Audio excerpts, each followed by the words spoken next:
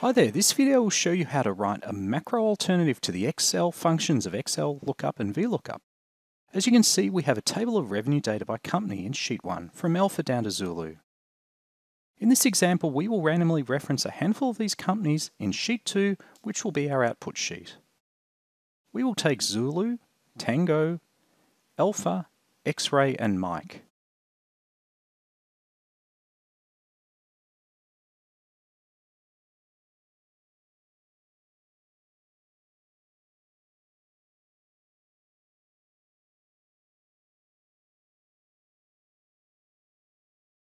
Most financial modelling and Excel users are aware of VLOOKUP, and to a lesser extent the new addition XLOOKUP, in order to reference data like this example.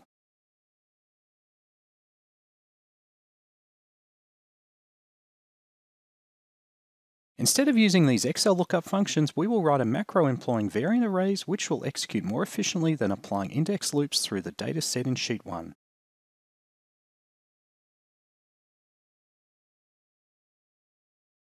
Go to Visual Basic for Applications and insert a module.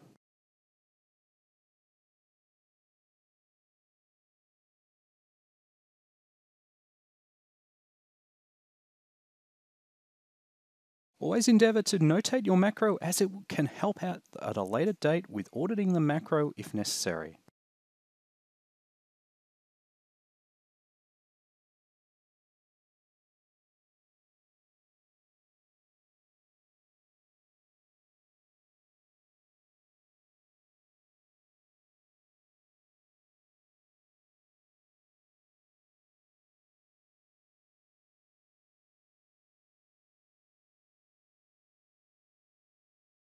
Let's call the macro macro lookup.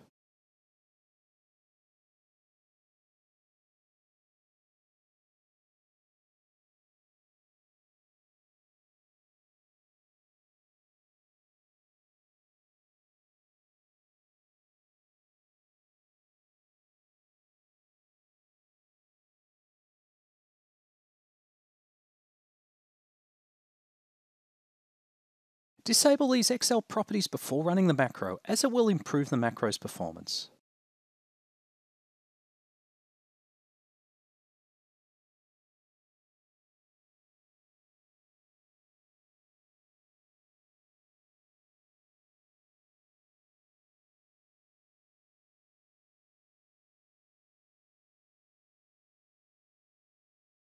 Now we need to declare the object variables for our lookup macro.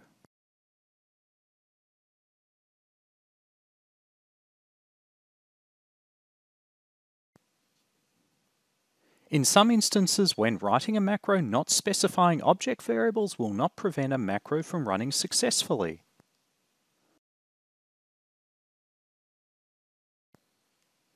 However, they are an imperative with this macro because we are referencing variant arrays across two sheets.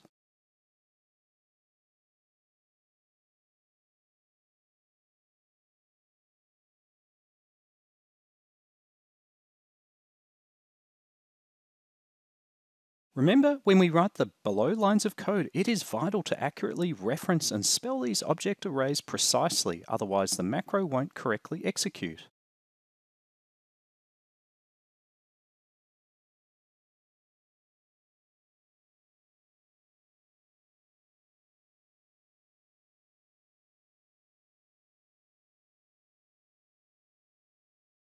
Given we are looking up data from Sheet 1 and referencing it into specific cells into Sheet 2, it is critical to set the object variables for these two worksheets.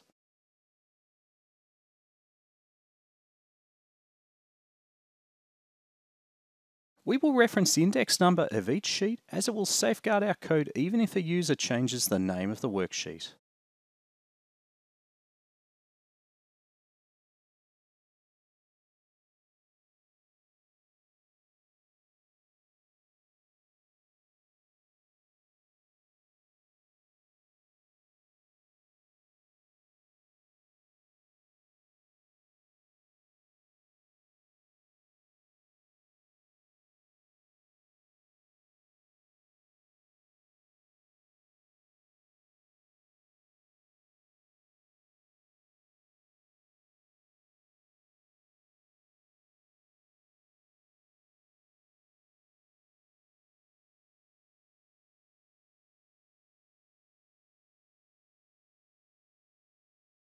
Next, we need to locate the last row in our two columns by company name, the source column in column A of sheet 1 and the output column in column D of sheet 2.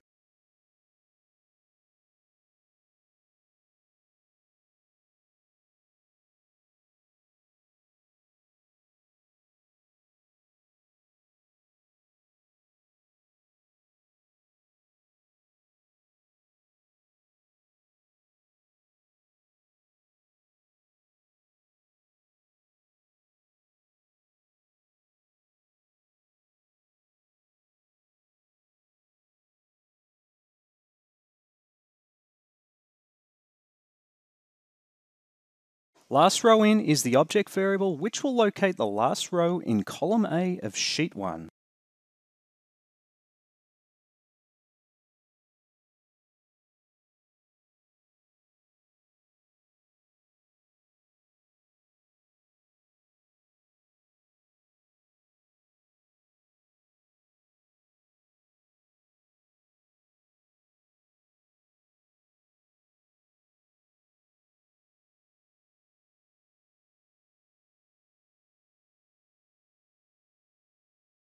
Let's verify this by looking at sheet 1.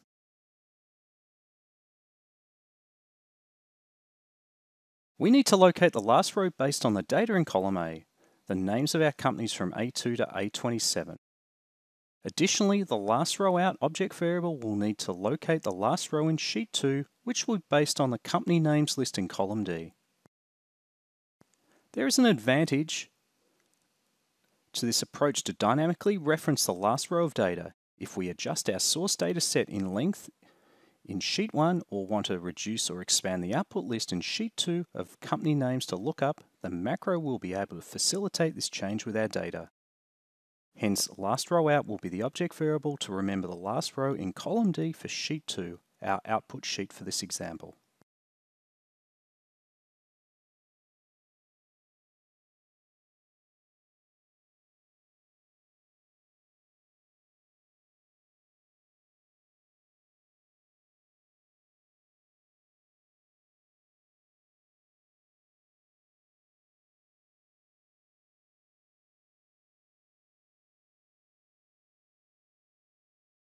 The first variant array to account for is the source range of company names in column A in sheet 1.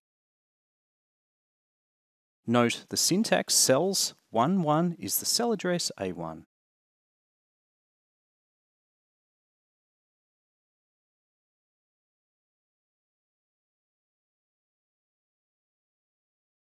Whilst the syntax cells last row in 2 will be the cell address of the last row of data in column B or 2.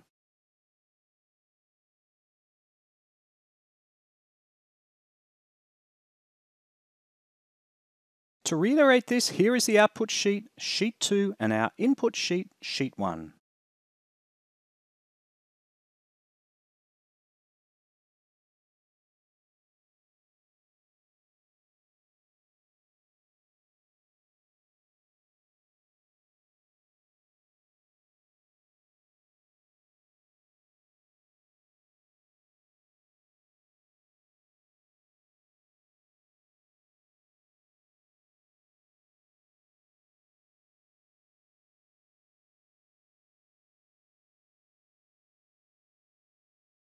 Next, we need to write the code for the find array variant.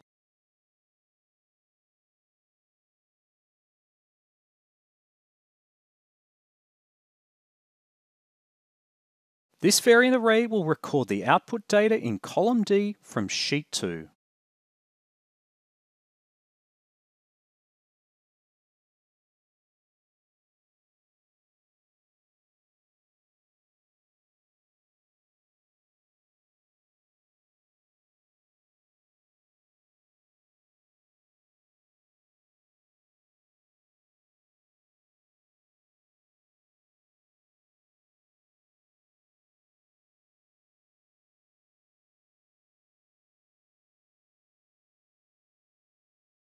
The syntax cells 1 is the cell address D1. Cells last row out 4 will reference the last row of data in column D or 4.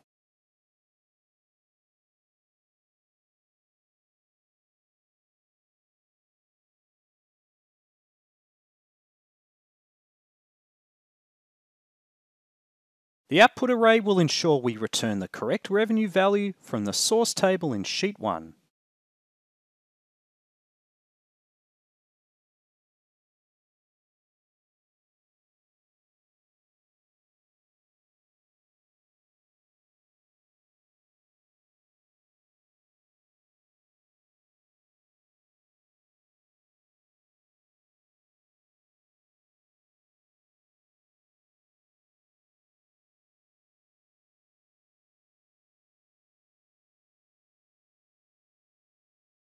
The syntax cells 1-5 as the cell address E1, whilst the syntax cells last row out 5 will denote the last row of data in column E or 5.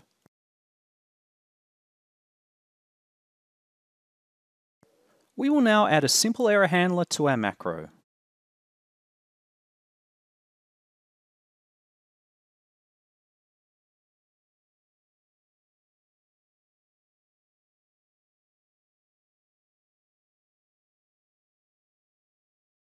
As narrated here, we must now write a loop to cycle through the output names in column D of Sheet 2.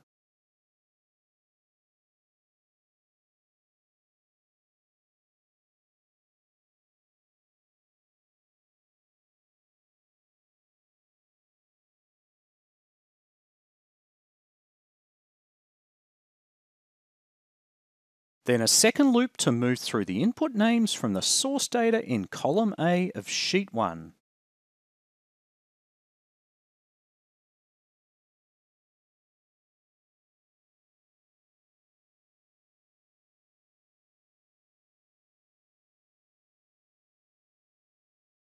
With both loops, the loop will stop once we hit the last row of data in each respective data range.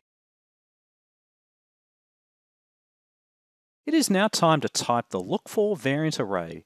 Its value will be the value referenced in the find array variant. The find array variant will cycle through the individual names in column D of Sheet 2.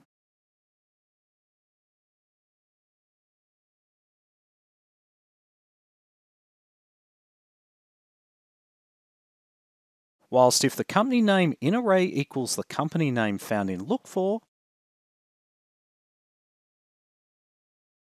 then our out array value must equal the revenue value in array column B of Sheet 1.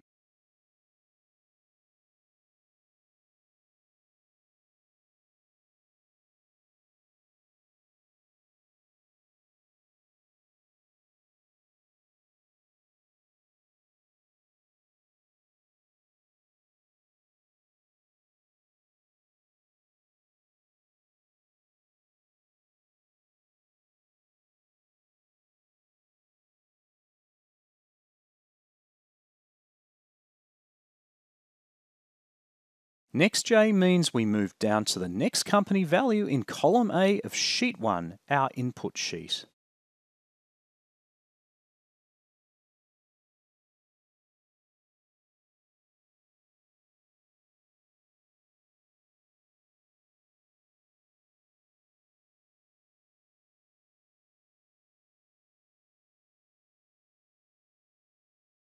Next I denotes we will move to the next company value in column D in Sheet 2, our output sheet.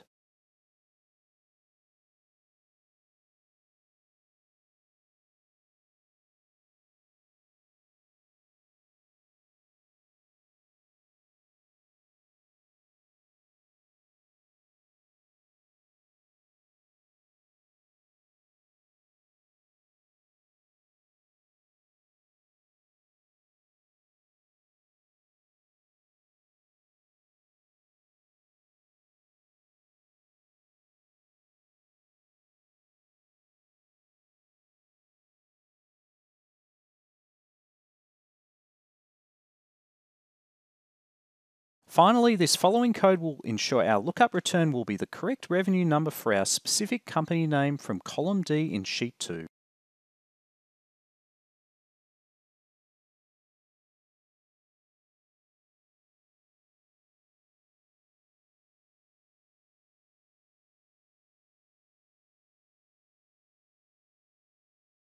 Clearly, the output values need to be placed in column E of sheet 2 or by the column index number of 5.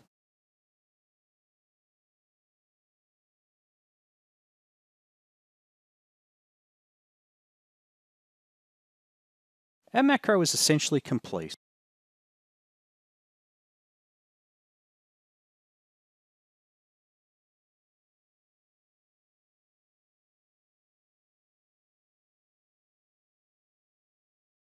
We can re-enable the following Excel properties which were earlier disabled before we started writing the macro.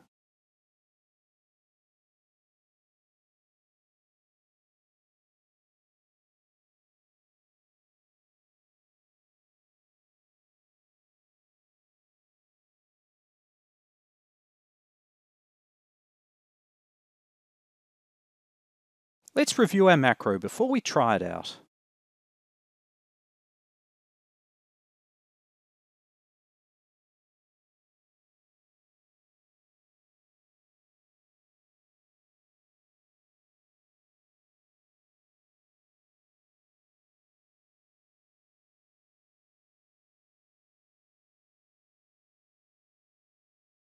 We will insert a form control button and place our macro here.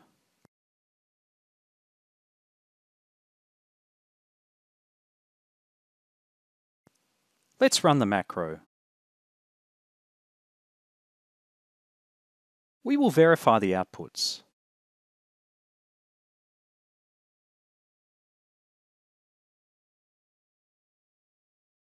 Our macro is working.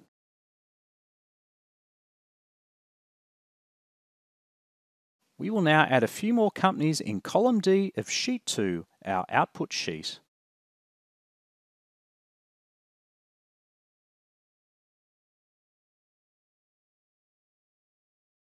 We will run our lookup macro once more. Again, it is working as required.